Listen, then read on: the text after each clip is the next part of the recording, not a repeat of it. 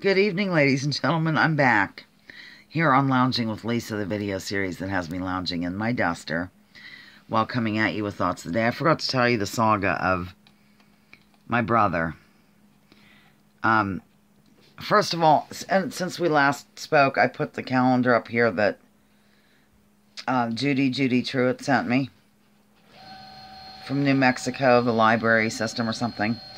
Anyhow, I'm here. I'm in the room, formerly known as the Child's, currently known as Lounging Production Office. Okay, Blaine's here.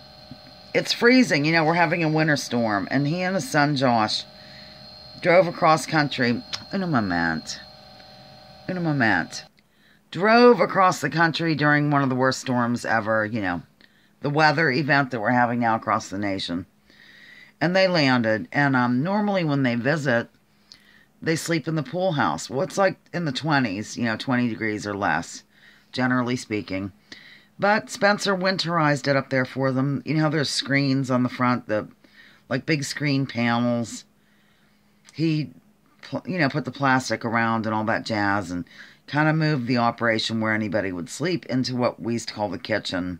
Because it's actually, you know, like it's wooden on all sides. You know what I mean? There's shelter. And they're sleeping there right now as we speak. Not as we speak. I don't think they're up there yet. But there's a kerosene heater and some other heaters, and they're sleeping in the pool house. But that isn't the tragedy that happened. Remember how I showed you this table earlier? Blaine and Spencer were moving that over during a snowstorm.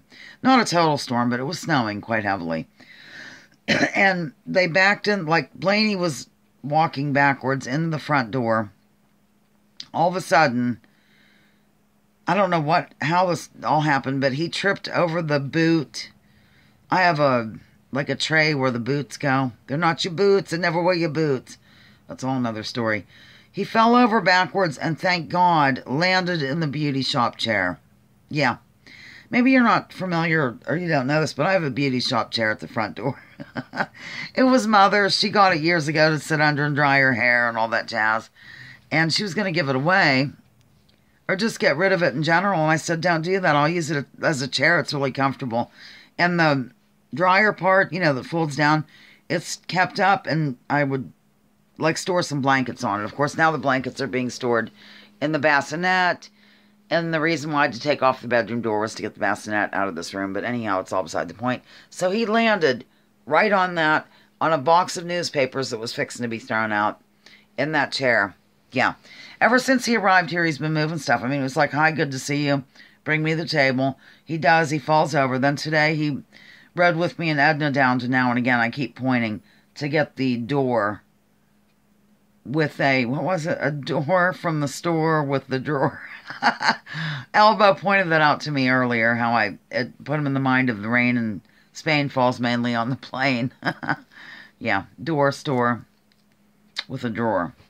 See, some people aren't aware of this, but I could set that in the middle of the room. The door is here. Then there's a drawer. And then there's legs from an old table. So it's self-sustaining, I guess you'd say. I don't know.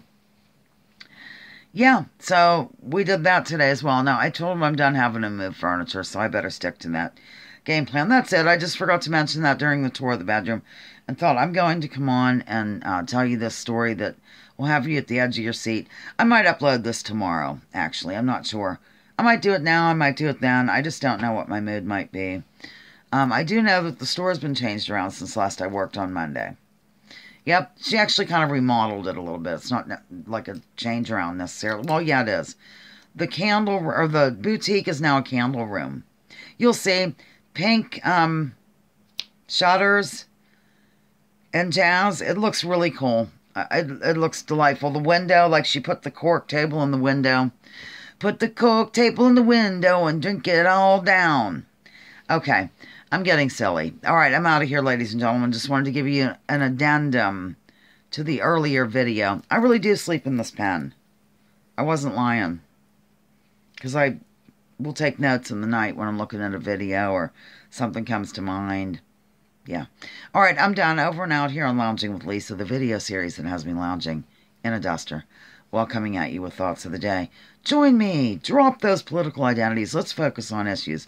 Leave labels at the door. Research before you judge. And remember, war is a racket. Don't take my word for it. Check out General Smedley Butler and what he had to say. And there's the month of February. Okay, bye.